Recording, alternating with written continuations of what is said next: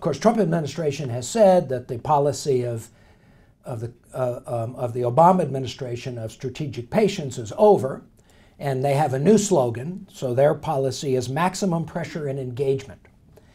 And we're now in the maximum pressure phase. So the Trump administration is trying to use military intimidation and threats of sanctions and working with China to discourage Kim Jong-un from carrying out additional missile and nuclear tests.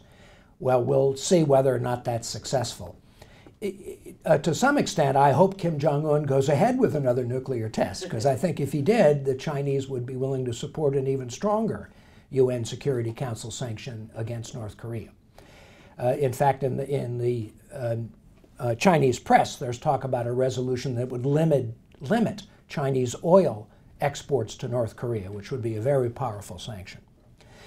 But at the end of this kind of pressure phase, the Trump administration hopes to pivot to a negotiation where we would come to an agreement with the North Koreans to give up their nuclear weapons in exchange for sanctions relief and maybe some economic benefits from South Korea. There are currently presidential elections that will take place in South Korea, and the new government in Seoul is very likely to be more willing to resume economic cooperation than the previous government. So one could imagine a package of sanctions relief, economic assistance.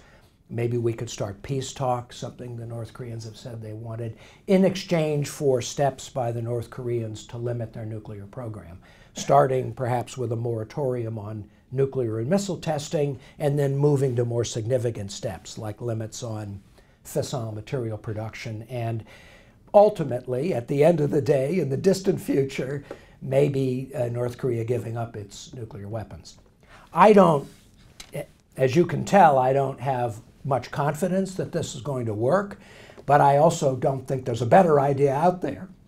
And if at the end of the day, the Trump administration is able to even buy some years through a moratorium, which would delay testing and therefore delays North Korea's ability to build up its nuclear and missile capability, I think that would be a positive achievement and maybe the best thing we can do through diplomacy.